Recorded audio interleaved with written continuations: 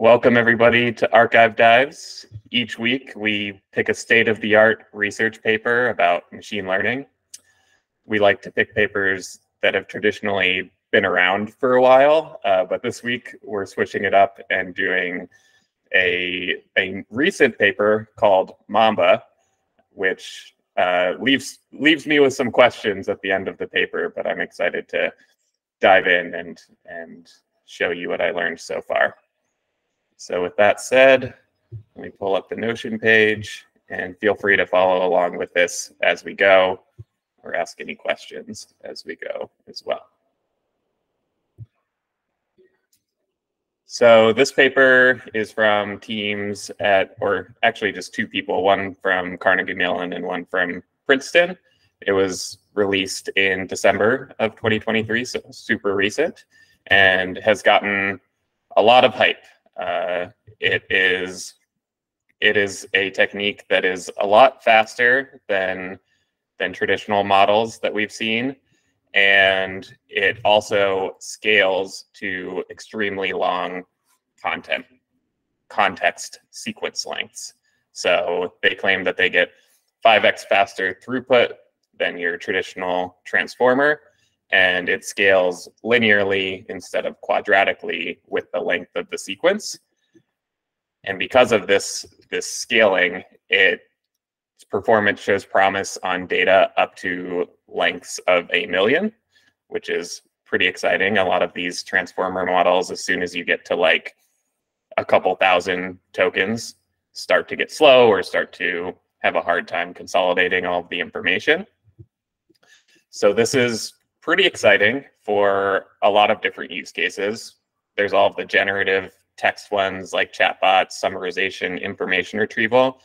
They also do some studies on audio generation, genomics, and time series data, which all require extremely long sequences.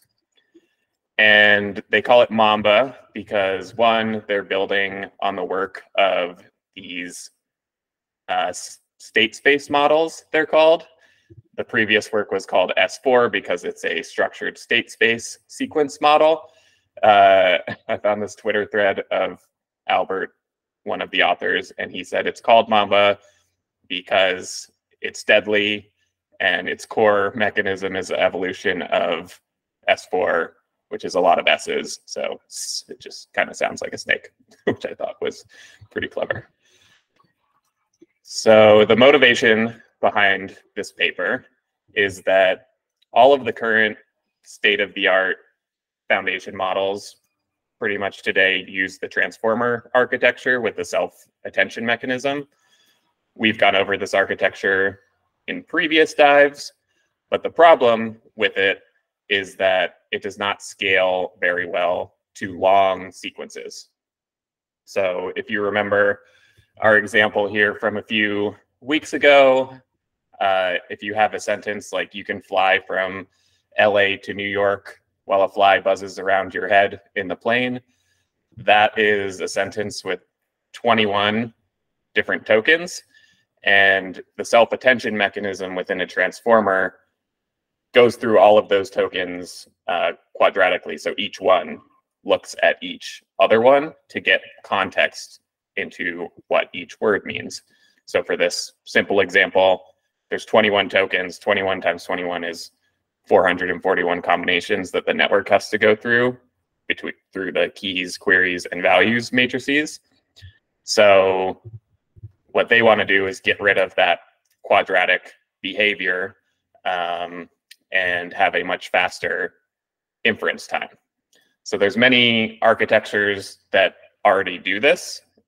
You might be familiar with recurrent neural networks. They use what are called structured space models, or structured, I think, state space models, which at the end of the day, SSMs are just a version of a recurrent neural network. They just have some tricks that they do in between to make them work better.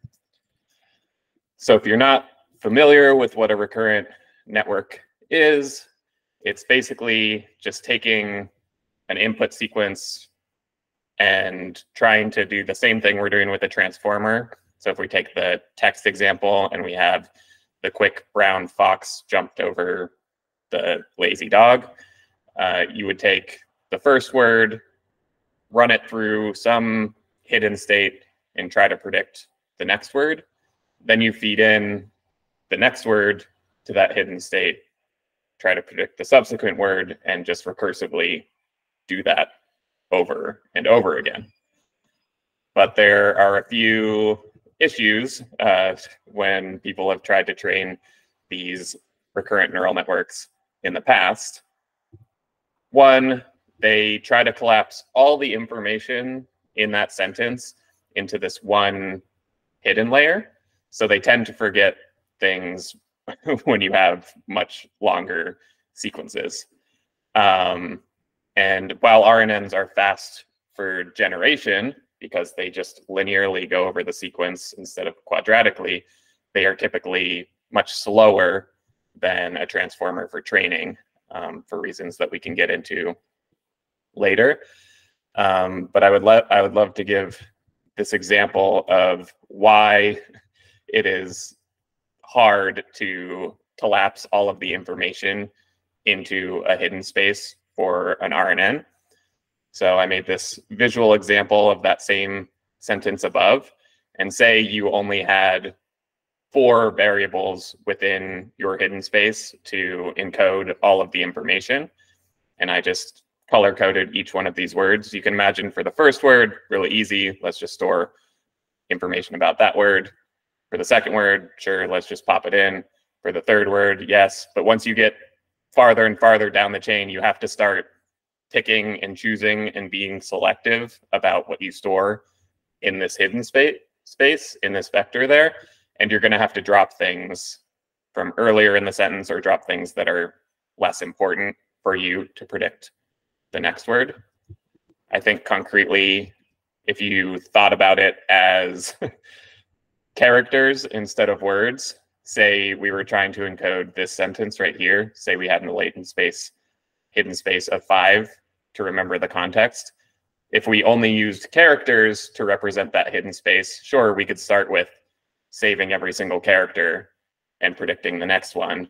But then as we go along, we're going to have to selectively drop characters until you can predict the next one. And if you have a very small hidden space, you might just want to store the last couple things to predict the next thing. So this is like one of the main problems with recurrent neural networks, is how you encode everything into the hidden space. There are techniques like, if you've heard about GRUs or LSTMs, that provide gating mechanisms for how you read and how you write into the hidden space. But they have problems with training, and they're not super efficient for training, and they also have these vanishing gradient problems. Transformers, on the other hand, are more efficient to train because they allow you to parallelize all these operations. They also use positional encodings as you go along to enable that parallelization, but that doesn't get rid of the fact that it's still n squared. And so transformers also give you the benefit of being able to look back at the entire sequence, so you don't have to try to like collapse all of this stuff into one hidden space. So Mamba itself is what they call a state space model. At the end of the day, it is just a linear recurrent network, but they have this added benefit within the paper that makes it really fast for training. And I think this was the biggest thing that I had to wrap my head around while I was reading the papers. I'd actually never heard the term SSM before. So I was like, what the heck is SSM? What is S4? I found this nice resource called the Annotated S4, as well as this YouTube video of, I think he's one of the authors of the paper, of the S4 paper that goes through it. And a few takeaways that I had were, an SSM has a broad meaning and an RNN is an SSM. Hidden Markov model, you might have heard of those. Kalman filters or Kalman filters are also SSMs. So these aren't like a new concept, and they even state that in the paper.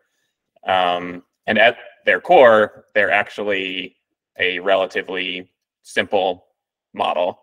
Some of these papers, as you dive into them, it starts very simple, and then they just throw in these concepts that feel like you need a PhD in mathematics to understand them.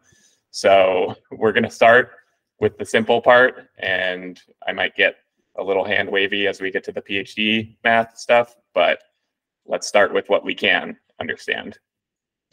So you'll see all of these equations for a structured state space model. The main ones that I want to bring to your attention are these two right here. But at the end of the day, a state space model takes in a one-dimensional input sequence, maps that to an n-dimensional latent space, and then projects it down to a 1D output sequence again. So very similar to the recurrent neural network that we talked about before. The input could be a word embedding, it could be, or like a list of word embeddings, it could be an audio waveform, it could be video, whatever it is, we're just projecting it to this latent space and then projecting it to an output sequence. And SSMs like the S4 can be defined through these two relatively simple equations. They're just vector and matrix math and additions. So there's this H prime, which is the derivative of the hidden space, is equal to this A matrix multiplied by the current hidden space and then added to this B matrix multiplied by X, which is the input. And then you have your output, which is multiplied by the C matrix, which is the hidden space multiplied by the C matrix. All of the parameters, all of the matrices, A, B, and C are learned by gradient descent, like we have in our traditional neural networks. And they define a lot of the structure of these right below all of the equations. I thought it might be helpful to draw out what it actually looks like in kind of block diagrams here. So the derivative of the hidden space is going to be, you take that input word embedding, you multiply it by this, it's actually a B vector. You can see its B is n by 1. And then you add that to the hidden space, which is n by d. D is the dimension of the word vector, n is the size of your model hidden space, and then A is just n by n. So it's a pretty straightforward, just like two matrix multiplications added together to get the change in H over time. And then how you get the output, y of t, which is going to be like the next word in the sequence, is you simply multiply your hidden space, which is n by d above, by your C vector parameters that you're going to learn. And that's how you get the next y. So it's actually pretty straightforward. It's just a linear model internal to this SSM, which is pretty shocking to me that was just like one of the key things was swapping out an LSTM cell or a GRU cell with this pretty simple linear system, but they do wrap it in nonlinearities outside, which we'll dive into in a bit. I like to think of these things similarly to an LSTM or a GRU, where like the A matrix tells us how the hidden space should be updated over time. So we're multiplying A by the hidden space. The B matrix tells us how much of the current input should be transformed into the hidden space. So we're multiplying the input by B. So this is really like one of the filters of how much we should update the hidden space by, given the input. And then C converts the hidden space, the hidden state, to the final output. So this is kind of like the output gate in an LSTM, where we're taking information that's encoded in the hidden space and trying to project that into the output. Yes, Ben. There's a question in the chat about if the authors give any type of motivation for why that differential equation, why that is the formula for the derivative, essentially. Yeah, that's a good question. I know these state space models are inspired by a lot of models that they use in like electrical engineering and other engineering fields, that they just know this formulation is good for sequential time series type problems or continuous problems that you're solving, but they don't dive too deep into that in this particular paper. I'm sure there's other papers like the S4 one that might have some more details there. That's a good question. So that's just these equations right here. They have a bunch of other ones as you go along here. The biggest takeaway from the other ones is this, in my opinion, is this discretization step. So what they say is this step takes all of the continuous parameters and allows you to turn them into discrete variables that we're going to feed into this model. And the discretize, that's a hard word to say. The process of making them discrete involves this step called delta. And so you can think of that as like a step size of how much of the information we want to grab. And the model actually, from what I gathered, can learn different step sizes in different layers of the model. So delta is also a learnable parameter, and you can think of it of like, how do you chop A, B, and C into discrete parts and help the model learn things at different scales.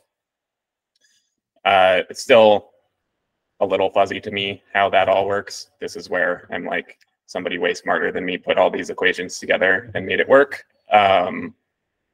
But yes, Scott or Alex. Yeah, Alex, I don't know if you want to jump on and ask your question, or Greg, if you can also look at the chat. It says tangential to the paper. Is it possible to leverage the state space embedding to do things similar to how we use word embeddings now? And if yes, what would that use case be? I'm having trouble wrapping my head around that. Yes, totally. So what's really nice about these state space models is they give you that hidden state. So this H of T. And if you look at like this diagram here, often people will use the hidden state of these recurrent neural networks as either like a vector that you can use for a search space. So like if you think of a vector database, often if you're encoding a bunch of sentences into a vector database and then trying to find similar sentences, the argument is that this H of N will have all of the information about that sentence, and then you can start doing like similarity searches within the hidden space instead of trying to just do like straight string matching. So that would be one use case for the state space.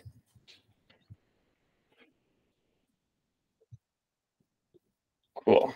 And then the other thing that they mentioned about this making all of the parts discrete and having different step sizes is what they call resolution invariance. So like I said, different SSM layers can look at different dependencies at different resolutions of the, just gonna say input instead of text. So that's pretty cool. They also think of this discrete step as the kind of gating mechanism or normalization, but they don't go too deep into why that is. So now that we know SSMs and state space models, that's just the core building block. What they actually add in this paper, because what I've covered so far is basically what they did in the S4 paper. This paper builds on top of that with what they call selective state space models. So if you think of my example before, they say they're trying to solve the problem of what information to collapse into that hidden space. So they say selection can be thought of as a means of compression. So I guess that's another use case, Alex, for the state space, is just like, this is a compressed representation of the input space. And they note that attention actually doesn't do much compression at all. It gives the model full access to the full history because all of the words can talk to each other at any point in time. And it's good to note that like attention solved this problem and can be used in combination with RNNs if you really wanted to get that benefit of looking back into the whole history. It's just really computationally expensive. So they're trying to go down a route that uses a selection mechanism instead of attention to save all of that information. And so there's always this like efficiency versus effectiveness trade-off of how well models compress their state. If you have a really small state like we showed above with like only 4 parameters, it's going to be way more efficient, but you're not going to be able to have as robust predictions. And then if you have a large state space, you can have lots of context, but the model will be slower while being more accurate. So they test this ability to be able to remember information over long sequences with a couple synthetic copying tasks that we can go over later. They also do some looking at induction heads, which is, if you remember from our mechanistic interpretability dive, that was a cool feature of transformers that they found. And the core contributions of this paper are taking an SSM, adding a selection mechanism that allows the model to filter out irrelevant information and remember relevant information. They say indefinitely. I don't trust that, but that's just my opinion so far. And then they use a hardware-aware algorithm that computes the model recurrently, but does it very efficiently in GPUs. They use current GPU architectures to really make this recurrent step as fast as possible. So those are the main 2 contributions. And they say the combination of those 2 things give you high quality results on language modeling tasks, fast training and inference. And then they claim that it can scale up to these extremely long context lengths. Evan. So I feel like I've seen this promise of like linear time, like transformers, like for literally 6 years. Yeah. And I'm just wondering if like by definition, like it's just, you were saying that like transformers are just, they solve the problem, and any attempt to make it faster is just going to be like asymptotically approaching what a transformer can already do. Mm-hmm. Is that that's the case? That's a good question. So I think the reason that people were pretty excited about this paper is that it's the first one that compares to like Transformer plus, I guess was one of the best transformers at the time that they wrote this paper. And they said that Mamba is the first one that outperforms like comparable transformers on the same model size and trained on the same amount of tokens and has this linear property. So they do have some evidence that this does work a little better than the transformers, but I think you're right that this promise has always been there, and I'm still unclear as to why it actually works better. I think my theory is like, even if it's like technically a worse algorithm than a transformer, if you can scale it 10 times bigger, like you might be able to approximate what like 100 times bigger transformer is with like a 10 times bigger algorithm.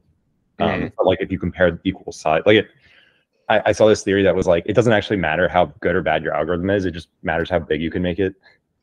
Or how much data it can see in a certain time period. Yeah, pretty much.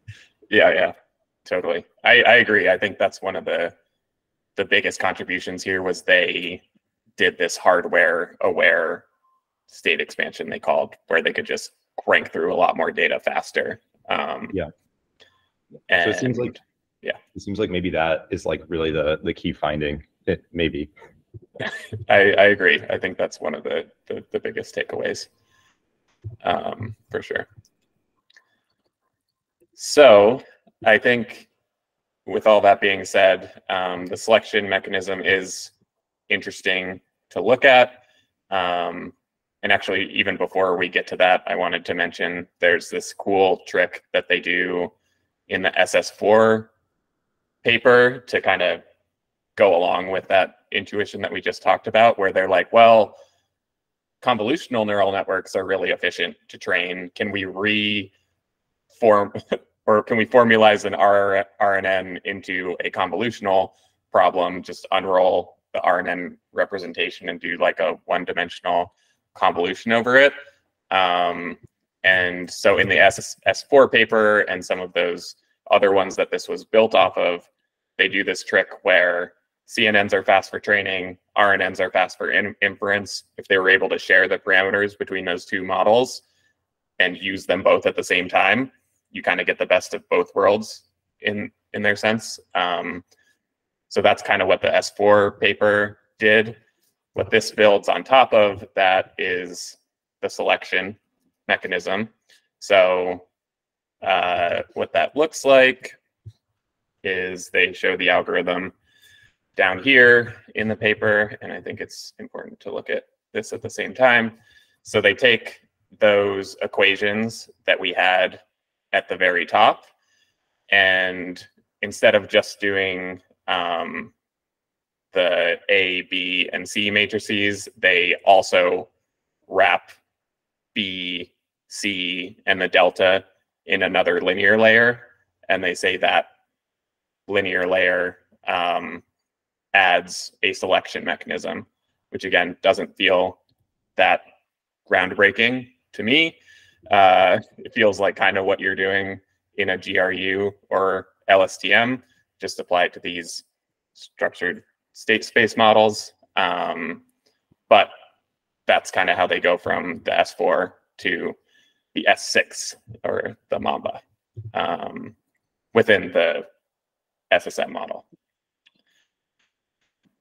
But it's not just the SSM model that makes up all of Mamba, because I was also thinking, I was like, what, how, this is just like a linear layer. It doesn't feel like it should be that much better. So what they do is they embed, and they're not the first people to do this. There's H3 that did this, but they embed the SSM, which is all that linear magic that we did before, inside something that looks very similar to a transformer block, where they have the input come in, they pass it, they first expand the input with the linear projection, which is different than some of the other papers. They then run a linear convolution over that expanded space. They then have the SSM run on the output of that convolution and then feed it through, as well as having the residual stream coming through the other side here. So they kind of pass the information straight through here as well. And in between each one of these, there are nonlinearities and convolution. So that kind of answered my question of state space model isn't just like a linear model. It has kind of this Mamba block. Yeah, Evan. So I might have missed this, but is an SSM different to a recurrent network because it's just like a unrolled like recurrent operation that can be done all at once? They're actually the same thing. It's just recurrent neural network is a version of an SSM. It's like okay. So it's like a subset. Okay. So this is like, you could replace this with a GRU cell or an LSTM cell if you really wanted to in here. They just choose the SSM because it's efficient. Cool. So that's kind of what the full Mamba block looks like. Similar to a transformer block, you can stack all of these on top of each other. I looked in their repo and they have a bunch of different like depths of this model and sizes of the linear projection that they ran experiments with. And I will say this is the part that gets fuzzy for me, like why this architecture solves the compression problem for sequence lengths up to 1 million. Like I said, it feels like you could just swap out those things with the LSTM or GRU, but maybe it's simply that fact of we can crank through more data.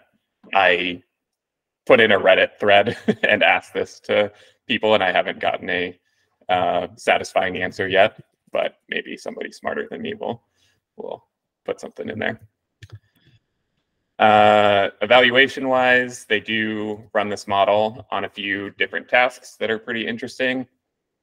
The first one is just a bunch of synthetic data, and this is where they prove out the sequence length to 1 million, where they have like just a random set of numbers that they want to copy from here to here, and they build an enormous sequence length there, and they look at if it does similar things to transformers like the induction heads. So if you remember from the other dives we did, induction heads are a task from the mechanical or mechanistic interpretability lens that have a surprisingly predictive nature to them. And it's pretty much like the fact that if you have a big, say you took like the first couple pages of Harry Potter and you ran it through, every time you see the word Potter, it can kind of look back at previous examples within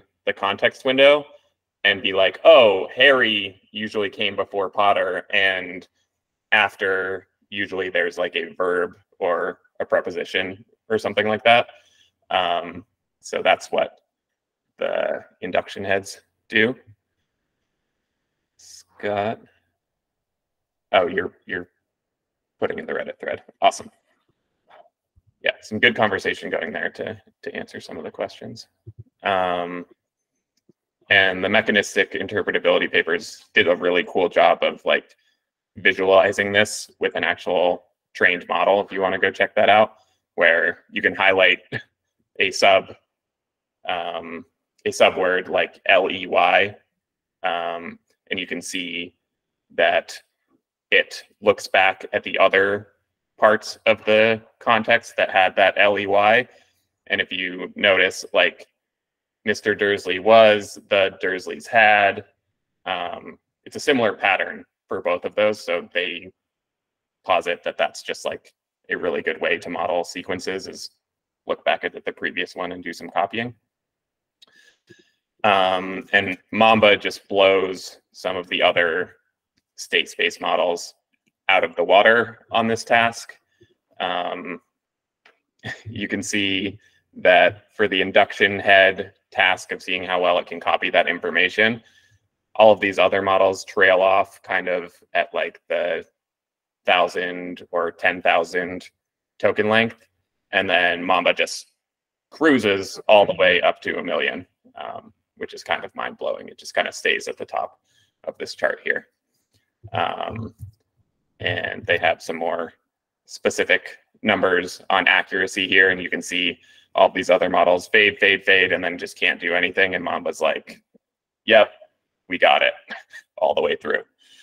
I would like to just acknowledge that just because it can remember up to a sequence length of 1 million doesn't mean that it's fast to do that. Like, it's still a linear with respect to the batch size, the sequence length, the hidden size, and the word vector dimension. So like, yes, it is faster than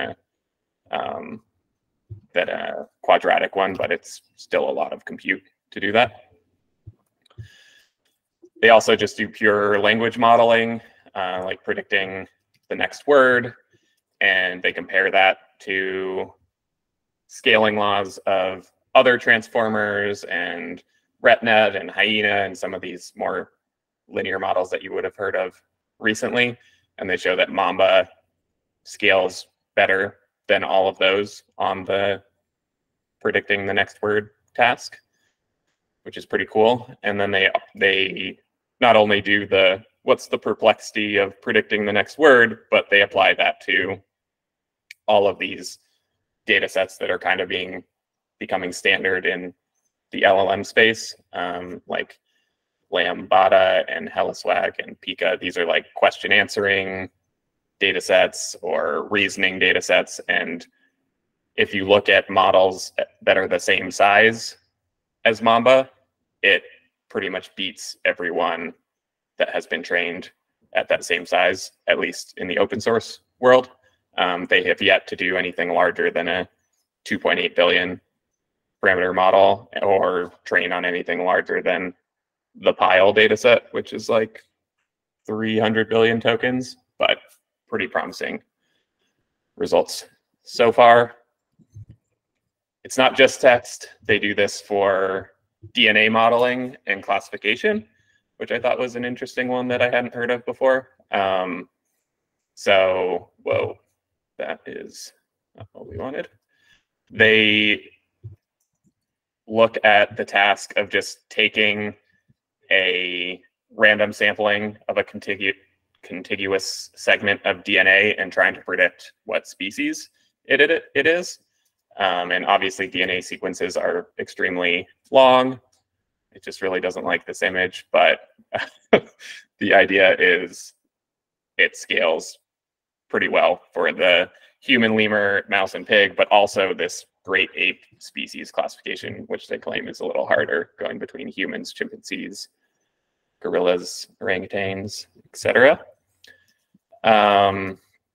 And then they apply it to audio generation as well. So if you think of like an audio signal, that's a really long sequence. There's this data set of classical piano that they trained this model on. I guess these images are just too small for Notion, but they show that for both generating realistic piano and generating realistic speech commands, Mamba outperforms many of the state-of-the-art larger models such as GANs or diffusion models for the audio tasks. So not just text. I feel like from kind of one of the earlier archive dives that we did talking about like applying these techniques to audio, it seemed like I come from kind of a classical music background too, and it always seemed like locally things made sense, but would drift off into like different keys and different styles entirely, you know, cross decades in a long-term dependency. So I'd love to hear some of that Mamba generated classical piano music. They have some clips on their site. Again, I think they trained on a very small set of data, like 4 hours of solo piano music. But for training on just that, I was impressed. It sounded like piano. Yeah. But you would know much better than me. Evan, what's up? One of the problems with generating noise is that if you're going to generate the raw amplitudes of the audio wave, it's like absurdly expensive. So I'm just wondering, like, is that what they did? Or what I see most of the time is that they'll generate some token that gets decompressed by some sort of like autoencoder network. So like, what do they do? As far as I could tell, they are predicting the raw waveform. That's crazy. How long does that take? That's actually absurd. Like, well, that's part of the reason that I think they only did these, like, all of the speech, like all of the speech experiments were just somebody saying the word 0 or 9. So that's literally just 16,000, you know, if it's just a second long. The piano ones, I think were a couple seconds. So that gets into the hundreds, maybe hundreds of thousands of length. But since they say this scales up to 1 million, it seems to work well. But I agree, that is insane. I'd love to see somebody do it on like a MIDI representation on piano, which I saw a tweet about, but I lost forever. So I wonder if anybody's working on that. For sure. I bet they are. Is there a big data set for that? I'm sure there is, just with the sheer amount of like, you know, the entirety of the classical music canon basically being available for free on the internet, but just a question if somebody's MIDIized it. I'm sure someone has. for sure.